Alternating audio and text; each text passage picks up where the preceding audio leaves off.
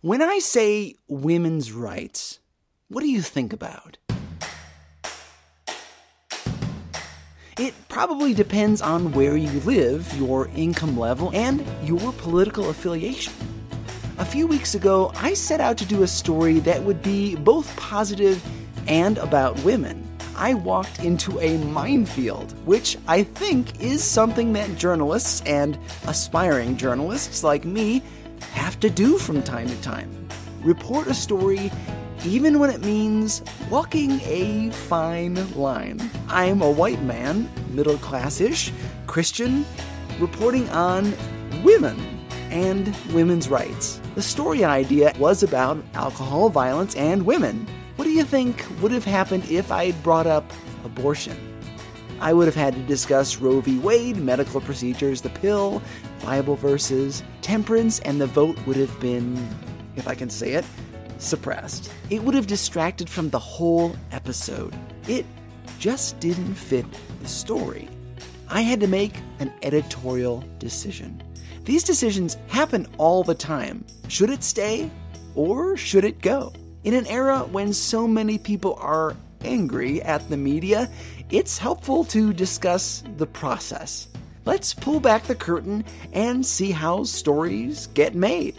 You're listening to the show that uses journalistic tools to look inside the Christian church. We press pause on the culture wars to explore how we got here and how we can do better. I'm Chris Staron, and this is Truce. One of the Christian organizations I support is Christianity Today. They produce a really good magazine, a website which frequently scoops me, and podcasts. I had the pleasure of speaking with Richard Clark. Yes, I am Richard Clark.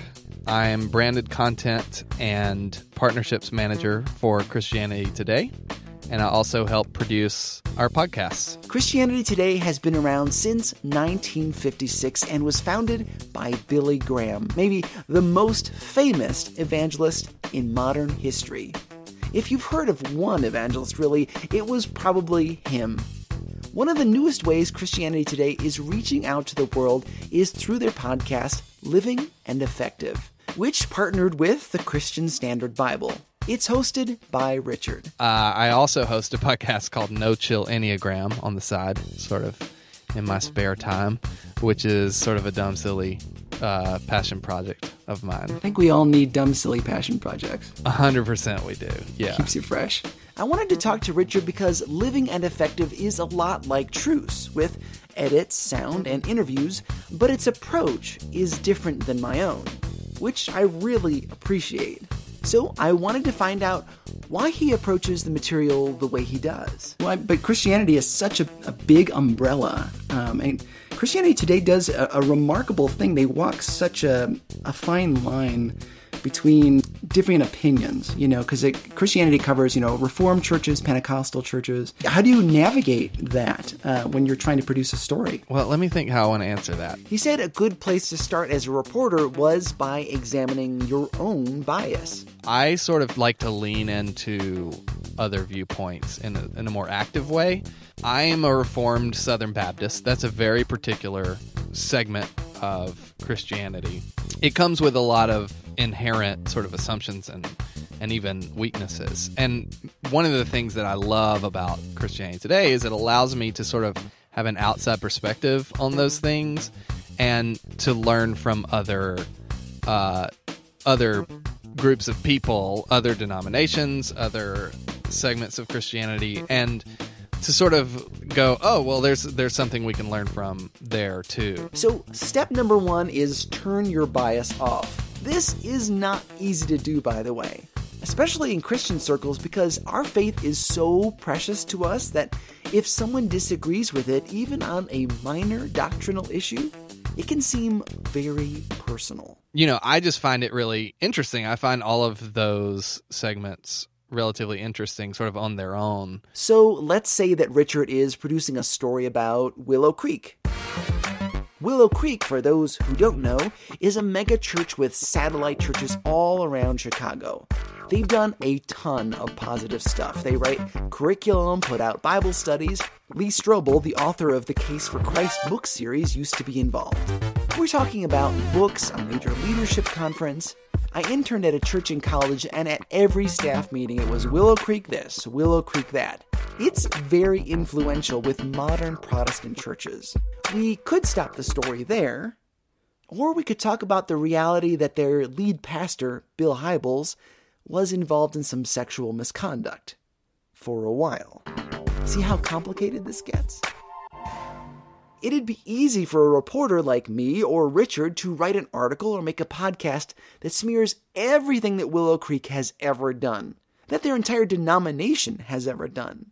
That would be terrible, because they've contributed a lot to positive things in Christianity. If we as reporters can leave our bias at the door, we gain some very helpful perspective. And so it's not hard for me to sort of report on, say, like whatever might happen at Willow Creek, and then not make it a biased thing from my perspective, right? Like that never happens here or something. Like it's pretty clear. Those things happen across the board. And I think when you work at CT long enough, you sort of have an understanding that you have an understanding of two things. One is the ways all of these denominations are so dramatically different, but even more, you start to recognize the ways they're all similar. But I mean, are there ever like movements that you say, well, we're just not going to cover this? Well, that's not always my decision. That's kind of above my pay grade a lot of times. But I don't know if that's necessarily the decision that would be made. I think the decision that Christianity Today would make, certainly when I was an editor for the magazine itself, a lot of the conversation just had to do with how newsworthy something was. That may seem obvious, but it's a great question to ask. Do people need to know about every clique or niche, every misbehavior, every scriptural debate? Maybe not. That's where CT has had to make decisions around politics, around sort of more progressive sides of things. I think when you go into those areas, your question is really like, is this our audience? Are these the people who identify with essentially the vision of what Billy Graham set forth as like CT's evangelical fundamentals? The first episode was about slavery, which is a giant issue, especially if you want to dive deep into the history. I've done a few episodes about it here on Truce, mostly focused on the so-called Curse of Ham. I bring it up a lot. It's actually going to be in another episode in December. Sorry. But to me, it's important. Cue the ominous music.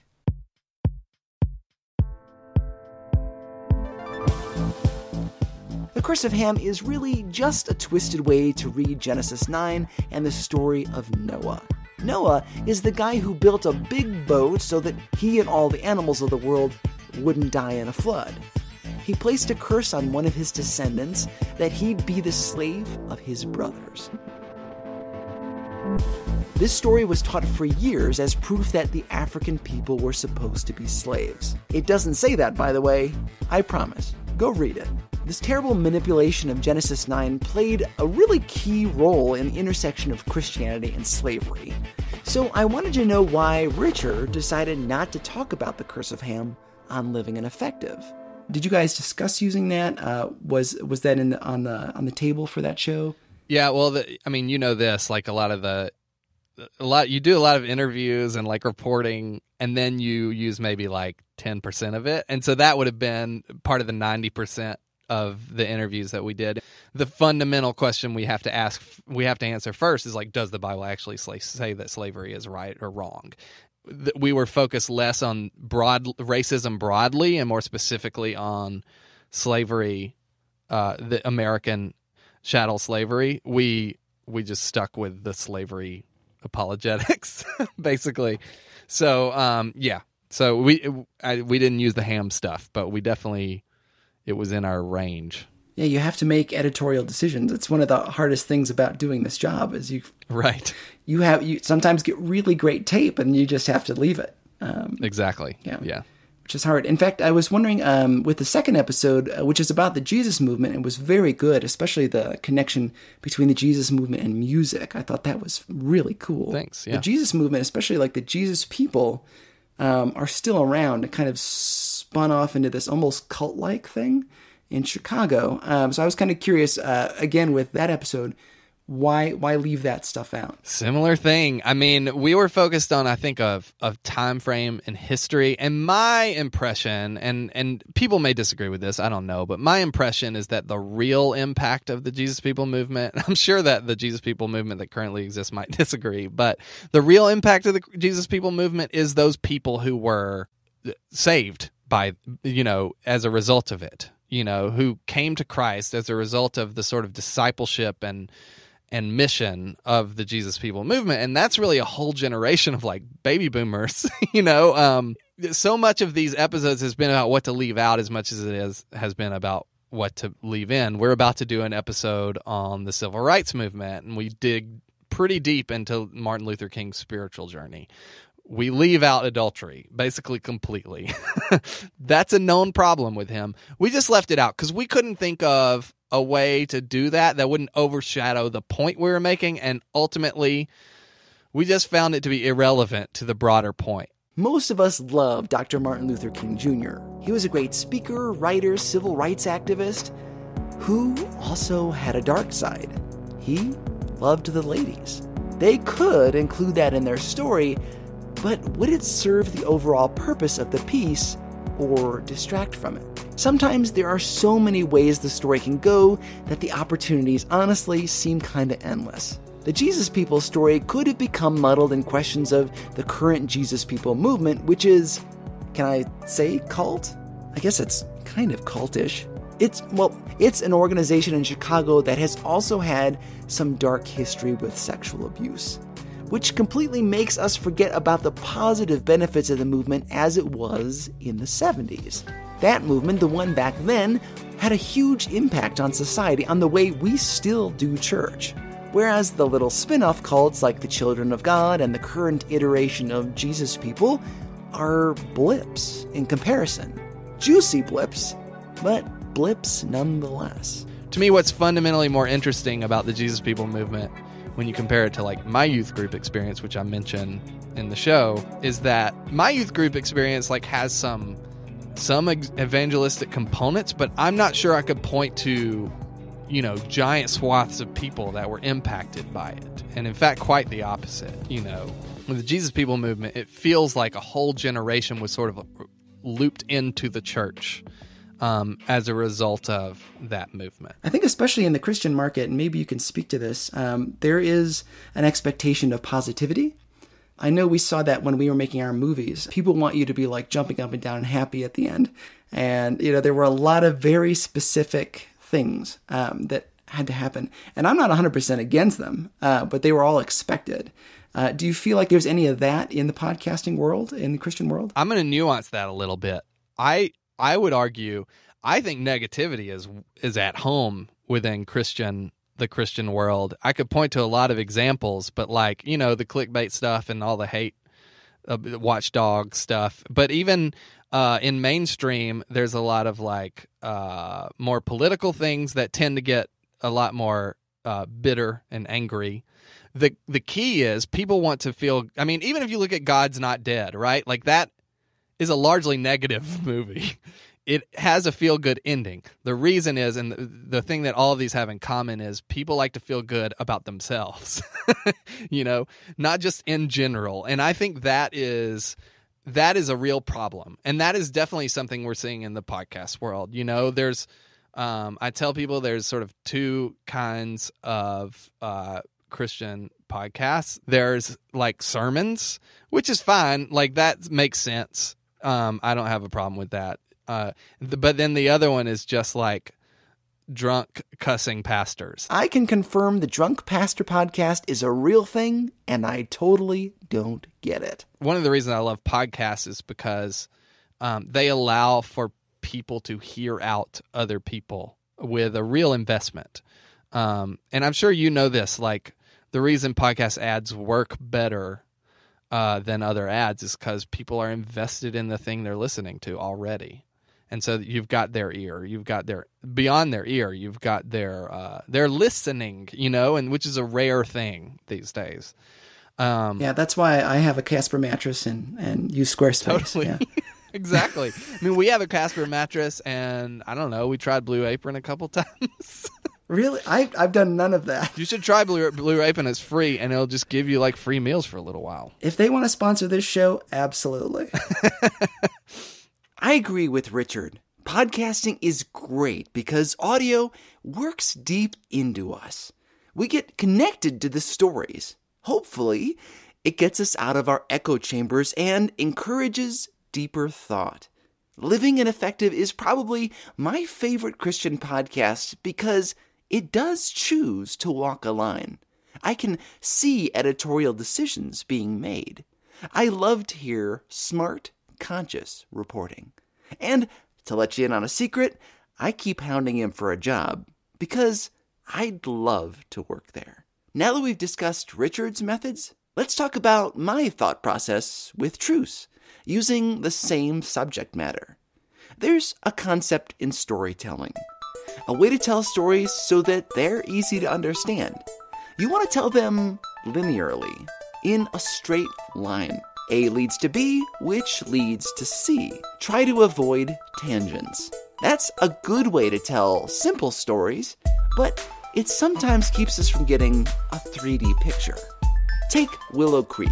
It's great to remember their contributions, but not talking about the sin of their leadership steers us clear of the reality that we in Christianity can't ignore sexual misconduct. Not now, not ever.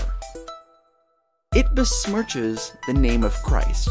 I'm sure that Bill Hybels' sin will be brought up for years to come when we talk about the church. Let's remember that it will also be brought up when non-Christians talk about the Big C church because of Willow Creek, Catholic scandals, etc. We also as Christians have to be able to forgive each other like Christ forgave us. So it's a tough balance. Maybe that complexity is okay because we keep getting this thing wrong. There's no room for cover-up in the church, in the same way that there's no room for cover-up in my own life. It's a dead giveaway that the curse of Ham is probably going to be in every story I ever do about slavery. It's important to me because it demonstrates the way that we as Christians twist the Bible to fit our agendas. Drilling for oil, environmentalism, health and wealth gospel, we forget that the Bible is meant to work on us, not necessarily for us. Dr. Martin Luther King Jr. committed adultery. Christians, Americans really, have a bad habit of worshiping our leaders, following them, praising them, to the point that they're no longer people. They're demigods. Dr. King's story illustrates that because we don't want to see him as a man, but as a movement. Not as a sinner like you and me, but as a saint on a stained glass window. I think we want him to be two-dimensional. We set up our leaders to fall, and to fall big and publicly when they're untouchable. Finally, the Jesus people. If I were doing a story about them, which I guess I am right now, I'd have to talk about their behavior in recent years. Because if I do a podcast about the Jesus people and their positive impact, somewhere out there could be a young person listening who hears the story and Googles them, sees that they're still a thing, and joins. I'll be honest, I'm a nervous guy, and not always to godly ends. And I lay awake questioning the unintended consequences of basically everything. Things I said and did, stuff in the news. I tend to produce stories the same way. The downside of doing stories that are complex, that are non-linear, is that they're harder to follow. But I kind of like them that way. Christianity Today is a great ministry, truly a beacon of hope in a sea of substandard journalism. I'm a subscriber, for goodness sakes. I really respect Richard's choices. The team at Christianity Today has to think about their considerable audience, their schedule, space, and budget. They run a successful media company, and I'm a producer of 2 minor Christian films, a novel that sold a few dozen copies, and I only have to consider the couple hundred people who download the show. I don't have as much to lose. All that to say, journalists, the people we love and hate today, make these decisions all the time, which is why we need each other's voices, diverse voices. Big companies that start the conversation, that break the news, and little fellas like me who come nipping at their heels. I'll let Richard close with what I think is one of Christianity Today's greatest strengths. I should say, like, I work here, so I need to make sure that I talk about beautiful orthodoxy, which is like CT's whole cause, right? CT's core cause right now is this concept that we want to communicate the truth in a way that is beautiful, you know? And I think too often that gets lost. Too often people choose beauty or truth, but not both. And God is good, beautiful, and true. And so I think I would love to see more podcasts, more media in general, movies, etc., sort of approach the truth in that way. I think in Christianity, in particular, it leans heavy on the truth side, and that can feel like, you know, something like a clanging gong or cymbal. I think I've heard that somewhere. So, well, how do you tie the beauty back in then? Good question. To me, it comes down to humanizing what we're talking about.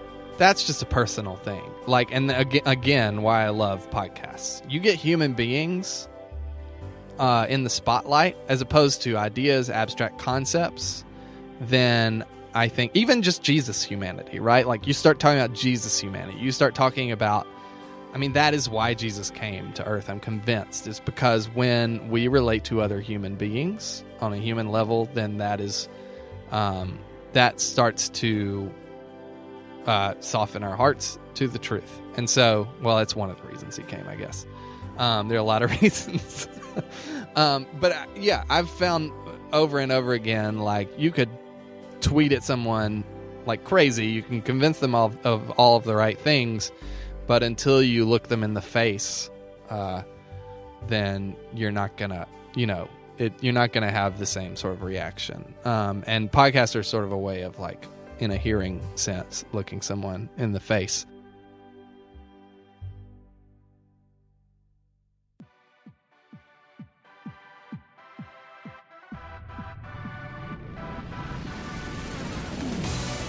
You can find Living and Effective at livingandeffective.com. I'm not just saying this because Richard was on my show. It's a really great podcast. I know they want to do a limited run, but I kind of hope they keep it going. It's too good to stop. And of course, thanks to Richard Clark for his time. Truce is a listener-supported show. I just renewed the license for all the music we use on the show, so if anybody would like to help me out, it was $99 for the year. Please subscribe to Truce so that you get every new episode as they're released. It would help a lot if you would leave a review and a rating on your favorite podcasting app. Seriously, go do it. Follow us on Twitter, Facebook, and Instagram. Special thanks to Nick Starin and Seth Robertson for their comments on this episode. This month, I've been asking listeners to leave a review, tell 2 friends about Truce, and pray for the podcast. This is a little indie show with only one person as the whole team. I'd appreciate your prayers to keep this thing between the lines, as it were. You can find my movies Bringing Up Bobby and Between the Walls on Amazon Prime and also on PureFlix. While you're on Amazon, download a copy of my book, Cradle Robber. God willing, we'll be back next week when we start exploring the question, can Christians celebrate Hanukkah? I'm Chris Starin, and this is Truce.